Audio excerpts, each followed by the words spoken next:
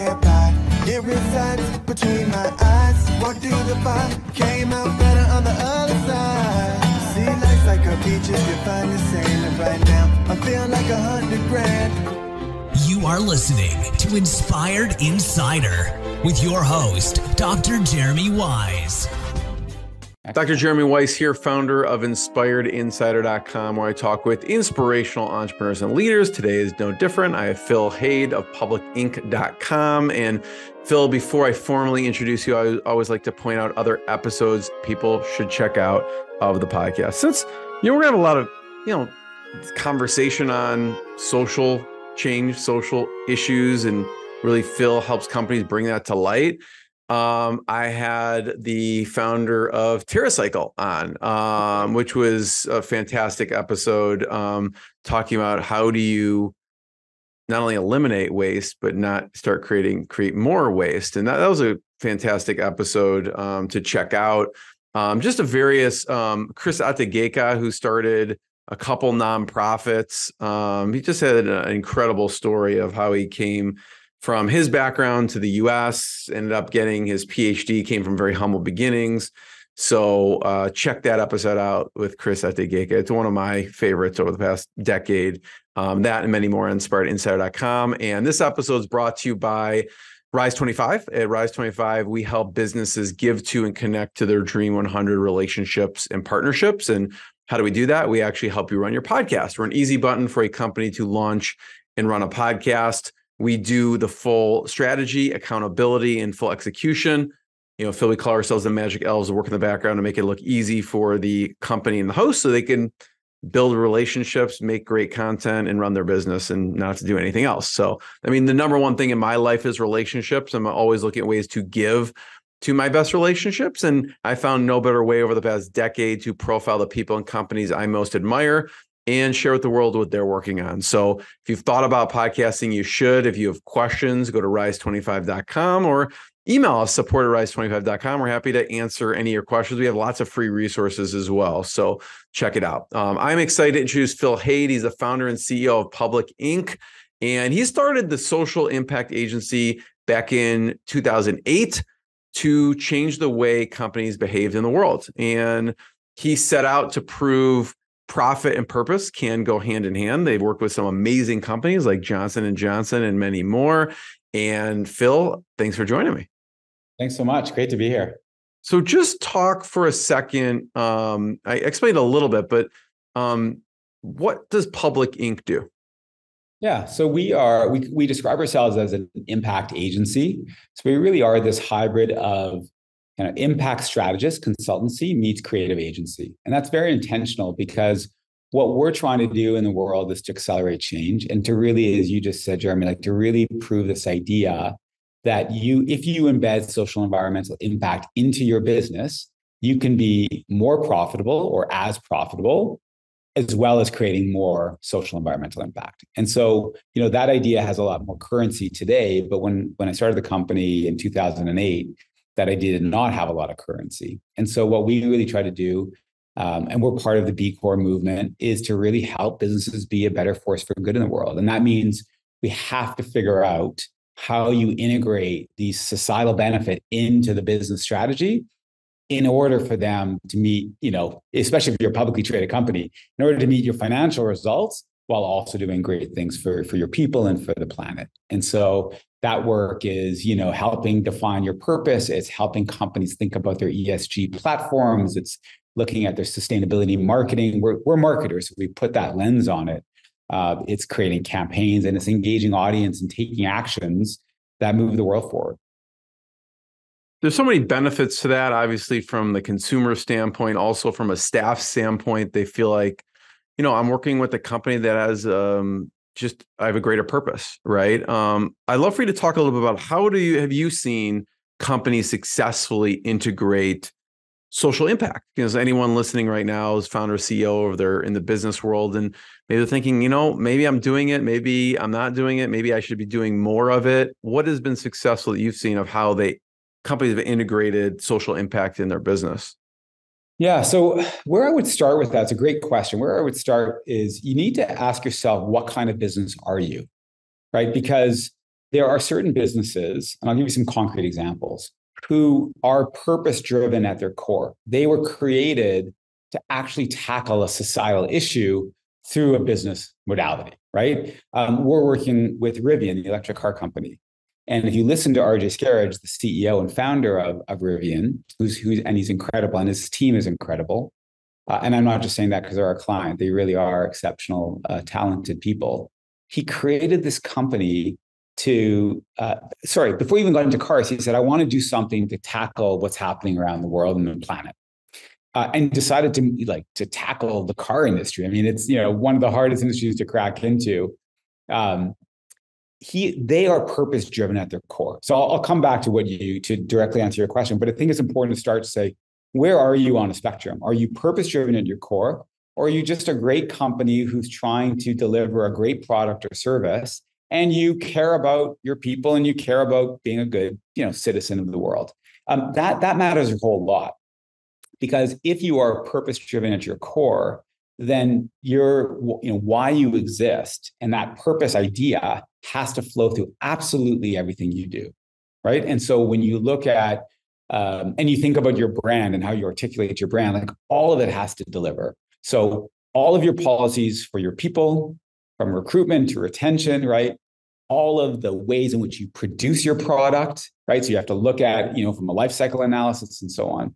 All of it has to be fully integrated. But there's lots of companies and people who listen to your podcast, right, who aren't there, but still want to do it. So the important thing is to get clarity on why you exist, and then really think about what can we do, and through that sort of lens of ESG, environmental social governance, what are the core things that we can do that are good for our business and good for our people and good for the planet, and get real clarity and structure around actions, commitments that you're going to take. And so you always need to look at it through this lens of, does this make sense for our business? Do we have a right to be doing this? And so really what we try to do is help companies is to map out, why you exist, what you do, what is important in the communities in which you live in, both from an internal and external, and then start to map out, like, you can only do so many things. So what are the key things you're going to do that are actually good for your business and good for community, good for planet? And any company, quite frankly, can do that. Any company, but you have to take an inventory of what's important to you, what are your values, what makes sense for your business. And then depending on why, what are the core motivations? For some, it's about differentiation. Like, they see this as an opportunity. If you're in a highly competitive, your product is a commodity, then differentiation is critical. So how do you stand out? What is it, if you're leaning into your sustainability, that would be differentiated for you? So asking questions about what's differentiated, what is authentic to us, right? What can we credibly do that would be additive? Like, all those key questions is how you have to map this work forward to achieve profit with purpose. What are some examples of companies that are doing this well? I don't know, when you say that, for some reason, Bombas sticks out to me. I don't know why that comes up. What examples stick out to you? For sure. So on the purpose side, I mentioned Rivian. Bombas is a great example. The one that always gets held up because they've been such a leader for so long, of course, is Patagonia, right? Purpose at their core. But there's so many companies now who are truly purpose at the core. I'm having an interesting conversation. This is a Canadian brand, but called Earth's Own. So in the plant-based, so these are plant-based milks and oat milk and almond milk, etc. Their whole reason for being is to accelerate a plant-based movement, right? And there's a ton of those in the food category, in the clothing category, which is challenging because the stat that horrifies everyone is like 15% of all of our apparel gets recycled, which means 85% is ending up in landfill, right? So hard as an apparel company, clothing company but there are laws. Eileen Fisher, I think, is a great example of a very, very sustainable, purpose-driven company. So there's a ton. I could give you a whole list. There's a whole ton on there. But then there's other companies who I would say aren't, like, you wouldn't think as purpose-led. I'll give you a big blue chip. I mean, Microsoft, as an example, is, if you look at what they're doing from a sustainability perspective and the ambition they have around it, particularly around being net zero, and what they're trying to do is actually go back to the beginning of when they were producing carbon and eliminate that, right? But they've got big ambitions on from cybersecurity to environment, and the same thing is true of IBM. A long-standing blue chip company, you wouldn't think, but isn't purpose-driven at their core in the way that we're talking about it, but is doing great things. So it just depends on where you are. A lot of the food companies, Danone, is also now the biggest B Corp. I think they're doing very good work, very, very committed. But we could go through industry by industry, from those that are purpose-driven to those that are like maybe more the traditional that are coming, and that are trying to become much more sustainable. When people come to you, Phil, what are they asking? Right? It's like someone like you said, some people say, oh, maybe it's easy. Microsoft's huge, IBM's huge. Sometimes arguably that's tougher in a huge organization to when it's not maybe from the beginning, like you said, purpose-driven at its core, to change course on a bunch of things. When someone comes to you, a company, and it seems like you work with larger size companies, so you can talk about that, but what are they asking you? Yeah, so they're asking a few different things. So we have some companies who come to us and say, help us kind of refine our purpose. Tiffany & Co. In the US, we worked with them to kind of identify, this is before the sale, to LVMH, to define their purpose as a company. And so and the question is, well, why? Why do that? Well, it's partly to actually start to make sense of all the things that they are doing from a sustainability lens, right? So we have some companies who come for that. We have a lot of companies today who come to us through, and we could get into this if it's of interest later, the whole debate around ESG. But they come, they say, like, we do all this stuff, but it's not coordinated, it's not aligned, right? We don't communicate it particularly effectively, and we don't stand out. And so a lot of companies, we work with is to organize and align all of their, ESG efforts. So basically, how do you position it? What connects all the things you're doing? How do you structure it and frame it? And then how do you start to communicate it and activate it both internally and externally? So we do a lot of that.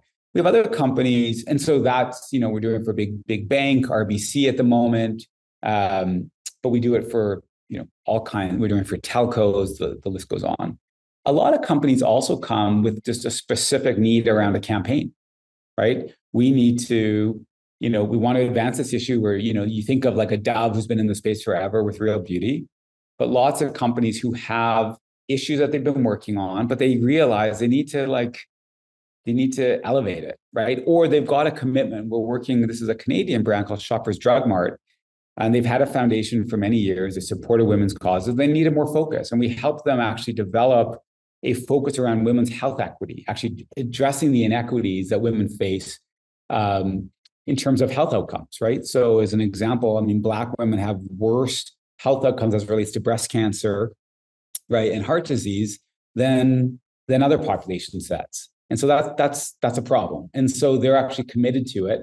And so we created a strategy around it, but then we actually have to bring that out to the world. And so the campaign we created for them is called, Make Women's Health Visible, because so much of the problem is that the research is done on men. It's not done on women. There's not the same amount of resources that go into it. So companies are coming because they're trying to navigate and figure out how to either better communicate or how to have more impact in a community. And they don't know how to do it in a really measurable, effective way that will drive both like brand marketing measurement outcomes, but also societal outcomes.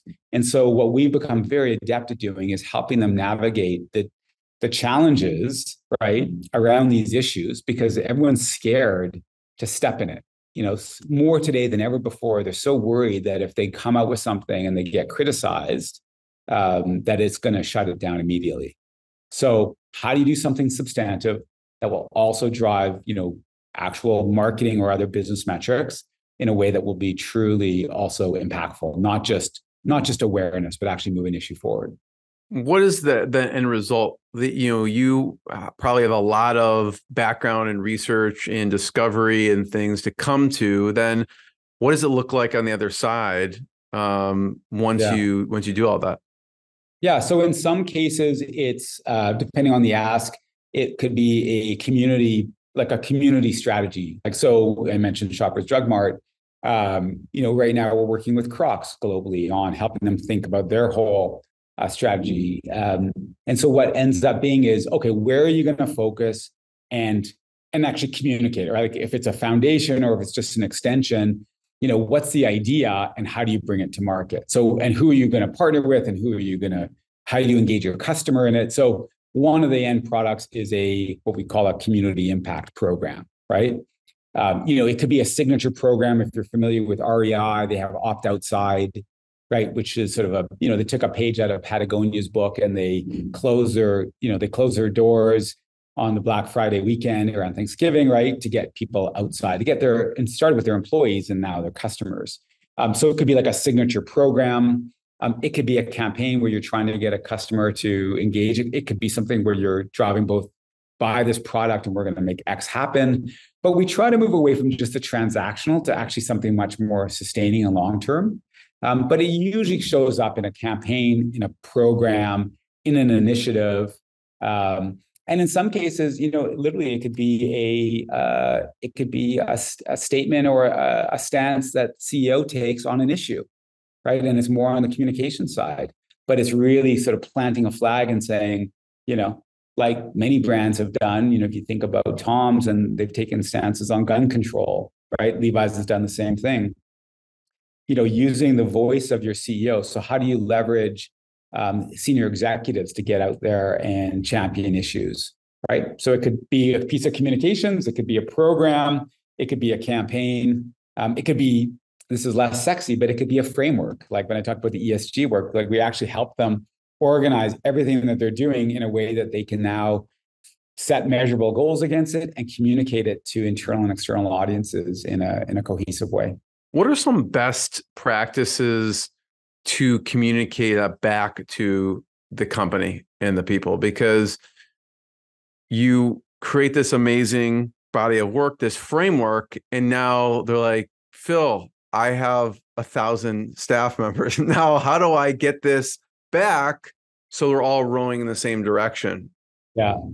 So there's a bunch. One that I think is what a lot of companies don't do, which gets them in hot water, is specificity.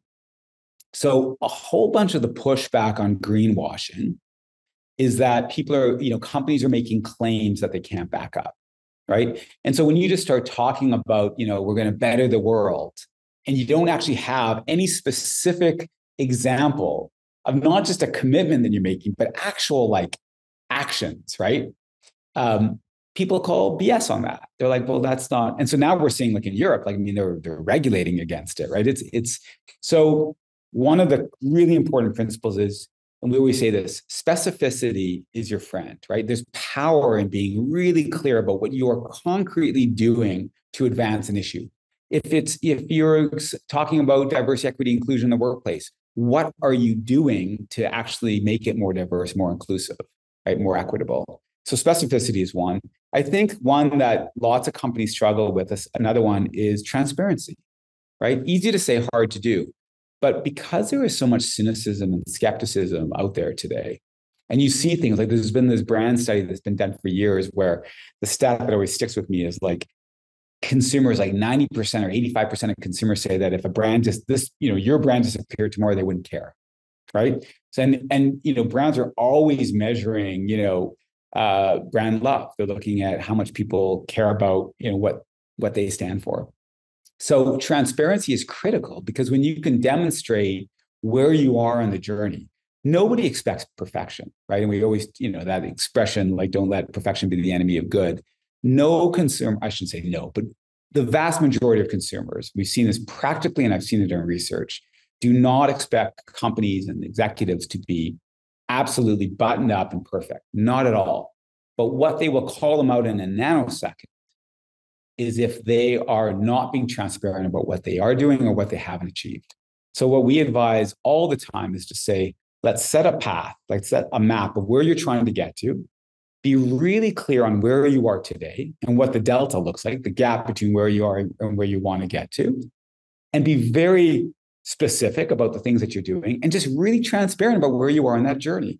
I think Unilever has done a very good job of that over the years, where they've got their sustainable living plan, and they're very clear about where they are on that journey. And look, and the yardsticks will always change, but that transparency is critical. So specificity is critical, transparency is critical, and then I think maybe the sort of slightly softer one, but really, really important, is I don't think companies, and we try to advise this, I don't think brands spend enough time thinking about what is their true, unique, differentiated point of difference. Like what is your perspective, your point of view that is unique into the market?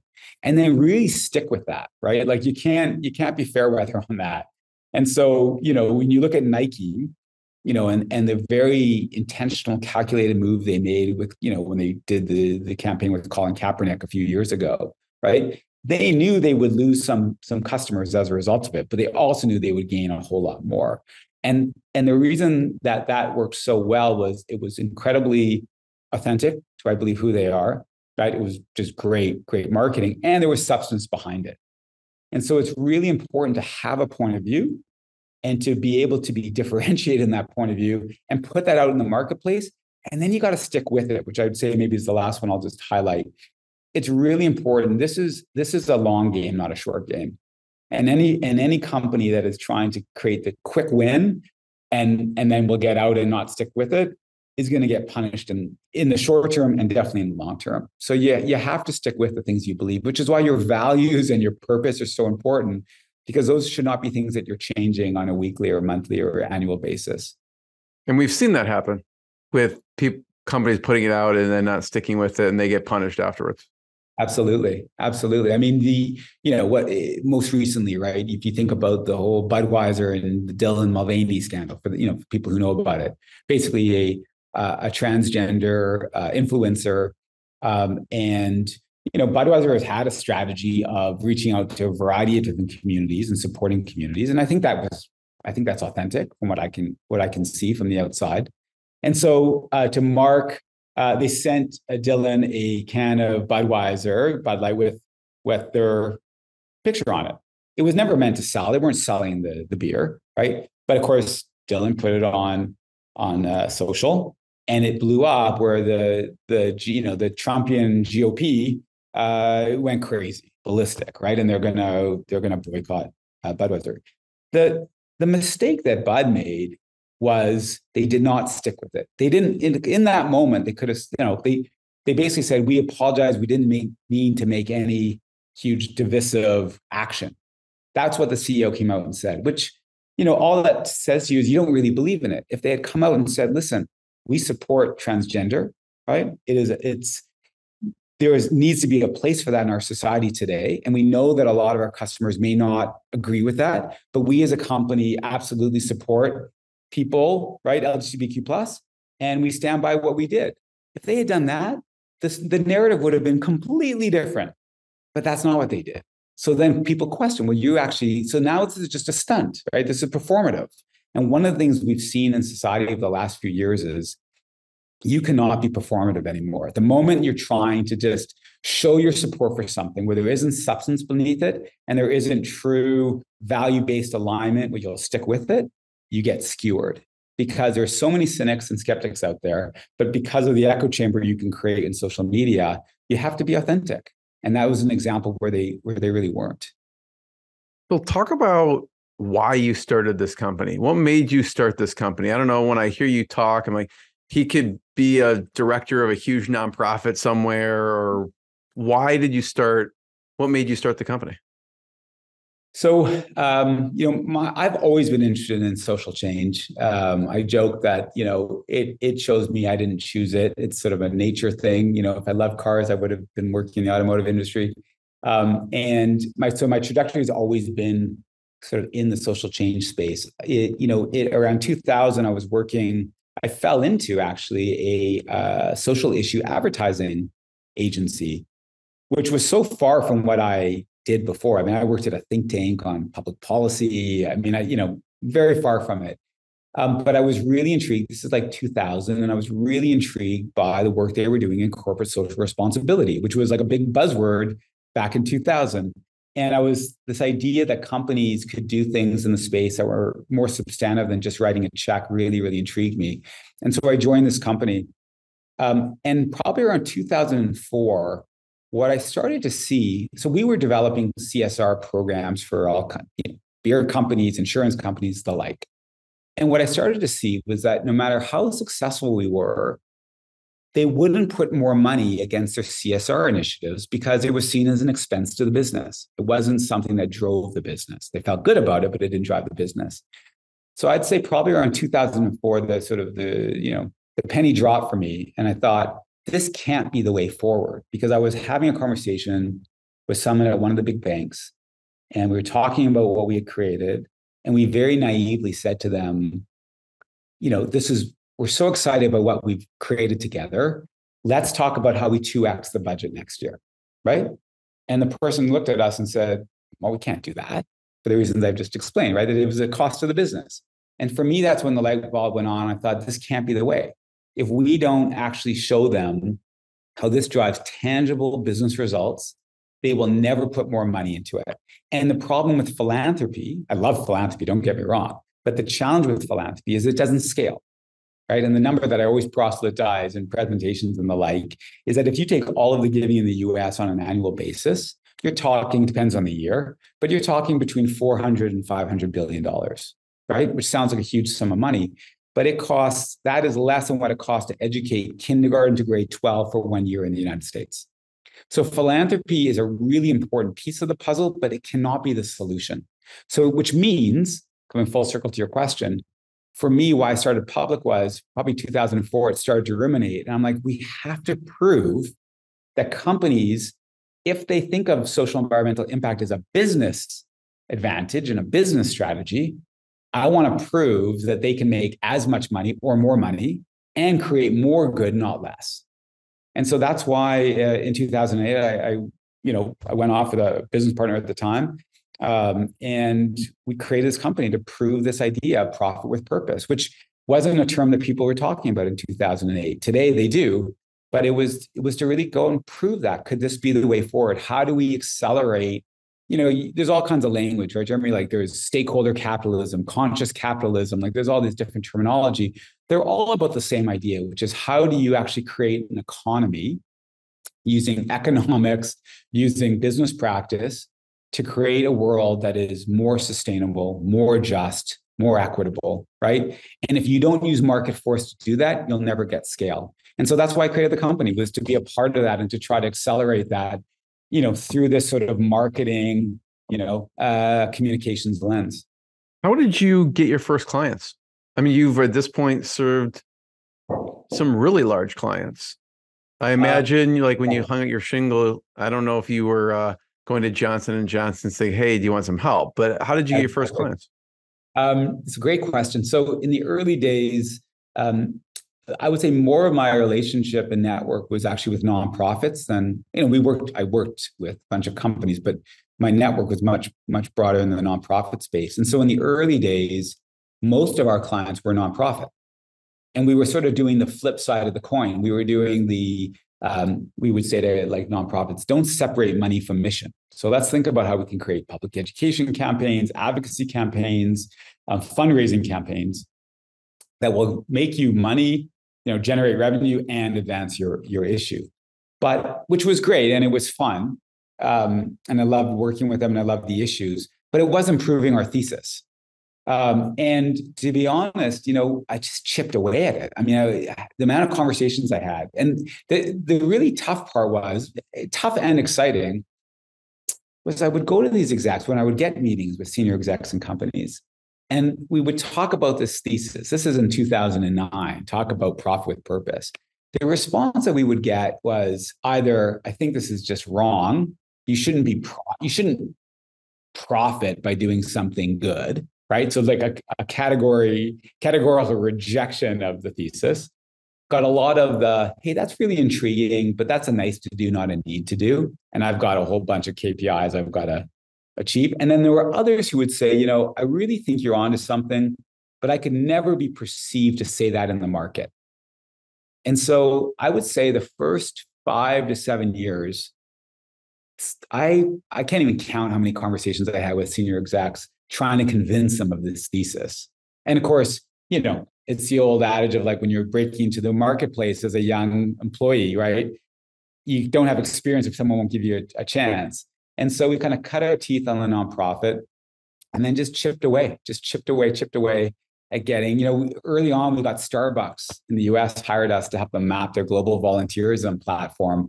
And then we tried to parlay that into another opportunity, but it took the market catching up to the idea to really get traction. In Canada, Maple Leaf Foods was a brand early on that took a bet on us, which was amazing. And then we just tried to parlay that into others. As you say, today, we work with huge blue chip companies, but it's because, I guess, two things. One is that we stuck with it.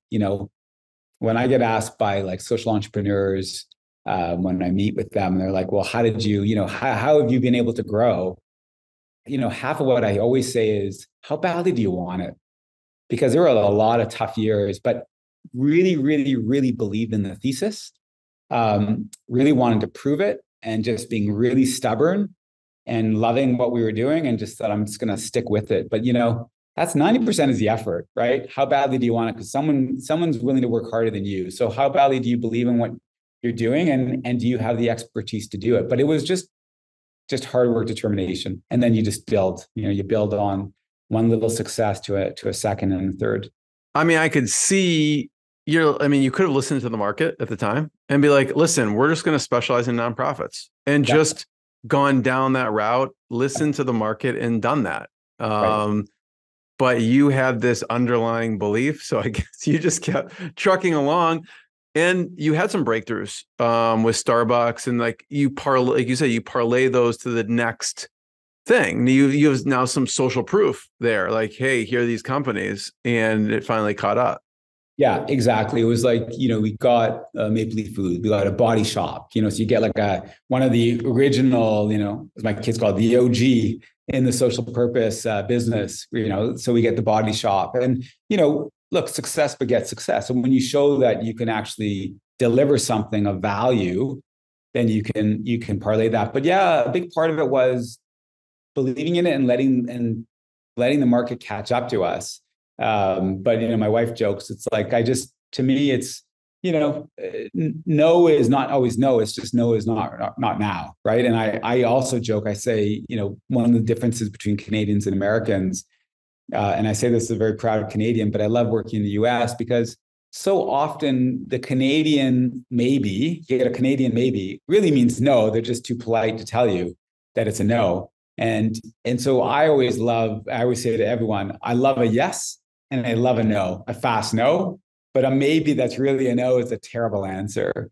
And nobody owes you anything, but I do believe we owe each other is always to be honest and be direct and be transparent about it. So someone doesn't want your business, they can just say it. They don't owe you. You don't have to give you business, but to string someone along. So, you just persevere. And I think how badly you want something really, really determines success. Some of the evolution of your company, we'll fast forward to today, which is navigating a virtual culture, right? Yeah. And so I'd love to hear what you do to help maintain, again, like your core is helping people with these social issues, and which are going to get promoted into their culture. And that's ultimately why consumers are going to buy. That's why people stay sometimes. Yeah. What do you do to maintain a culture in this remote world for your team? Yeah, it's a great question. And it's really hard. I will just say off the top that we're still trying to figure it out. And we've gone through different iterations because during COVID, our policy was you do you. And so it was complete flexibility and people decide. And I think a lot of companies did that. And now we've asked people to be in the office 1 day a week all together, because I really believe it's really important to have FaceTime and build those trusting relationships. But in terms of the culture and how we navigate it, it's a work in progress for sure. A couple of things that we have done. One is that and I would highly encourage people to think about this. And we worked with a great firm, Performance by Design, to help us with this, which is we built a code for public. And so a code is really how, it's your purpose, it's your values, it's your behaviors in one small, tight box, right? That everybody buys into. And we really feel it's really important that, and we talk about this with any new hire, we ask everyone, what's your impact portfolio, right? So some people have a deep impact portfolio, meaning that they've done a lot of work in the social environmental realm. Others won't have, but they do it in their volunteer time, right? Or their sort of passion projects. And so one thing we do to kind of keep the culture strong is we have a code. And our code is driven by our purpose, which is to go to work every day to accelerate change in society. And our code, we have one core value at Public, which is courage. And so it's the courage to stand up, the courage to stand out, and to stand together to accelerate change in the world. And we've built a whole code and a set of behaviors and attitudes around that. And so one of the things is that, and I think we have an advantage here because we are a purpose-driven company, but everybody comes to Public because they want to accelerate change in the world. And so that binds us already very tightly. The other thing that we're working on, and it's a work in progress, is how do you really create a culture of real talk? Because what I find is, I've worked in different cultures. Everybody brings their baggage into a culture.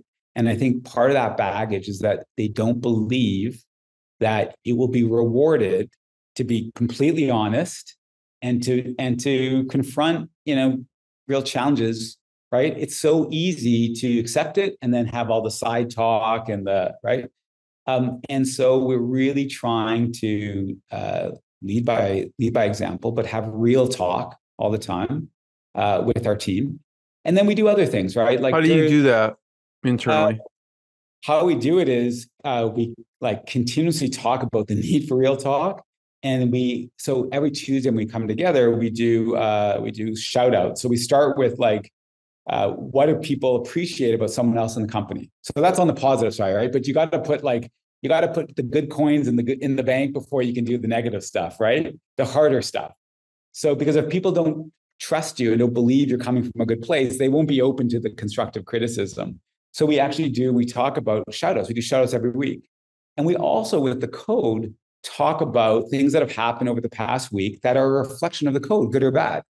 And then in one-on-ones, we're trying, and again, we still have a road to drive on this one, but we try to do in constant feedback mode, and this is the real talk, what's working, what's not working, what would you do different?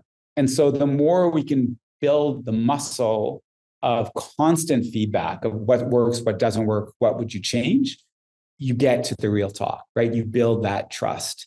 And so those things, if you think about having a code, really celebrating the positive and shouting out in a positive way, right?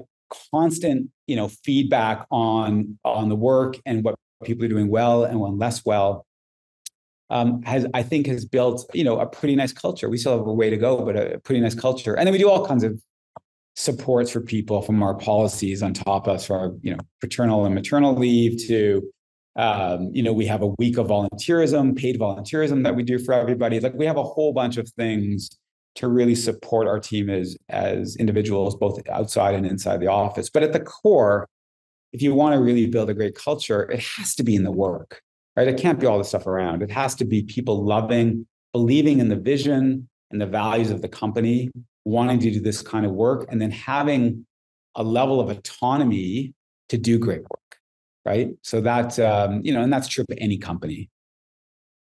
Phil, with you're saying you have the open conversations, real talk, what's not working. What's something that someone said this isn't working and you had to go back and change it? Because listen, you take pride in your business and your company, even though you want to hear it, it hurts. It's like a punch in the stomach sometimes to hear those things. Yeah. What was one of those things that was maybe a punch in the stomach that you had to go back and with the team and look at? Yeah, I'll give you a couple really quick ones that were pretty important and transformational for us. One has to do with there was points not that long ago where our team would tell us, we would do these sort of quarterly surveys, and they would tell us that they didn't feel that leadership had their back, which really, really hurt. Because we spent so much time thinking about the team. And I always say, like, and if you ask anybody on the team at Pub, we're only 40 people, but they will tell you, like, I am super responsive to anybody on our team. And I say to them all the time, I say, well, why wouldn't I be? Like, we're just the sum of the people at this company. Like, there's nobody more important than the people at Public. But so that the fact that they felt that they didn't have their backs, like, I gutted me. And so what I realized was we were doing a poor job of communicating. We weren't bringing them along on the decisions we were making, and we weren't doing it well enough or often enough. So that was one where we had to really change how we communicated. And, so classic, right? I mean, we're marketers and communicators. I mean, you have to tell somebody something 7 to 10 times before it sinks in. I mean, that is just true. You tell somebody once and you think they're going to remember it, doesn't happen. So, except in the rare exception. So that was one. I'll tell you another one was, though, that we have a real commitment to having a diverse workforce at Public. We've made really good strides, but we've had some real pushback around how are we retaining people of color and different ethnic backgrounds, and are we doing enough to attract them? And is our approach to hiring good enough? And so, we were guilty, like many, where we were just hiring based on the networks of people we knew. Well, if you're predominantly white and middle class, guess what you're going to find? And so we had to change the way we're doing it. It's still a work in progress because, we're about to work with a D&I consultant to help us improve our employee attraction and retention and really put that lens on it. So, we got feedback from saying, like, we're worried that we know you're committed to it and we've made great strides, but it's not good enough. And these are from some of the people in our company, people of color. And so that's really important. So, there's been a bunch like that. And I think when you can create the safety where people will really call out what's not working for them, it always makes your company better. But you really have to be open to it. And it could hurt.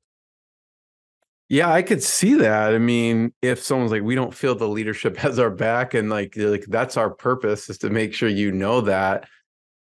So you were mentioning communication, things had to change. What were some of the things you did to alter the communication so people felt that? Yeah. So I would say two core things. One is that, so we were getting this sort of pre-COVID, and then COVID hits, right? One of the things that helped in this regard was, like I think probably most companies, especially smaller companies, we were hell-bent on protecting our team. And I was also personally hell-bent on not making sure that they were whole from a financial perspective. But we were really transparent to say, listen, I mean, when COVID hit in mid-March, so much of our business just dried up because people just put a freeze on everything. And, so we said, look, here's our intent is we don't want to let anybody go. And our intent is that we don't want to have to cut anyone's salaries. But we may have to, depending on what happens. And it'll start from me and everyone else, leadership down.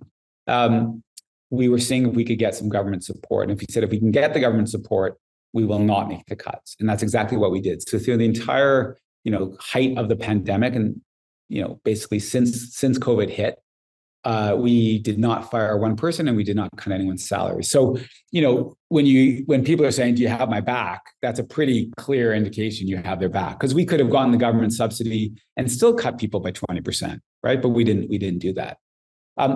The second thing we did is we started to communicate way more often and with more depth to everything that was happening in the company and the decisions that we were making, and doing it on a very regular basis and bringing a whole new level of transparency.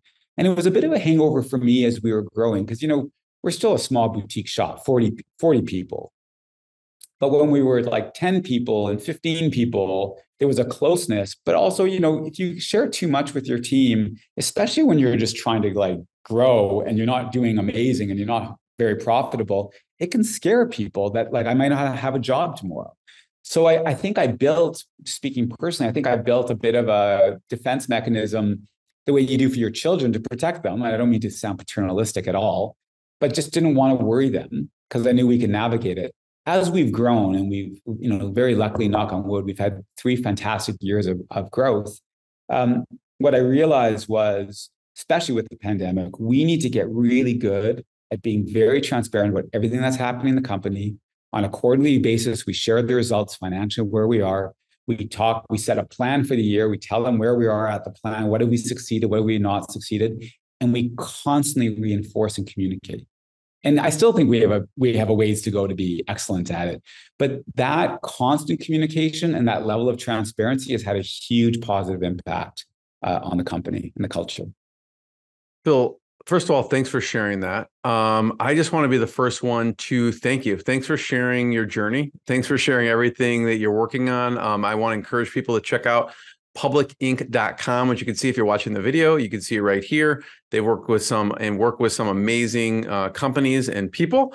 You can see Johnson & Johnson here. You can see Converse and much more. So check it out. Check out more episodes of the podcast. And Phil, thanks so much. Thank you. Thanks, everyone. What I got, you can't buy. It resides between my eyes. Walked through the fire, came out better on the other side. See, life's like a beach if you find the sailing right now. I'm feeling like $100 grand.